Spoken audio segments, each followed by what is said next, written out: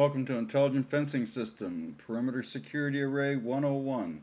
In this video, we're going to talk about how to attach a compression spring to any closed eye.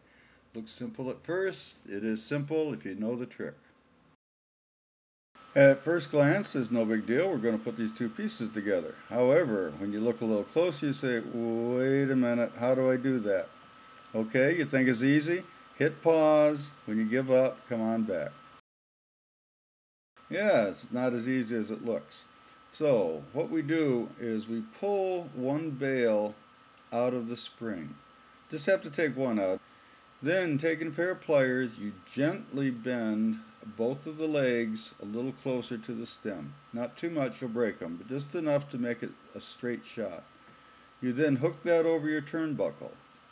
Then, squeezing them tightly together, just like this, you slide it back up in between the first bail. And as you get all the way up to the top, it'll pop back open. You pull it down, and you're locked in. That wasn't so hard, was it? But if you don't know the trick, it's a fun one to fool your friends, isn't it?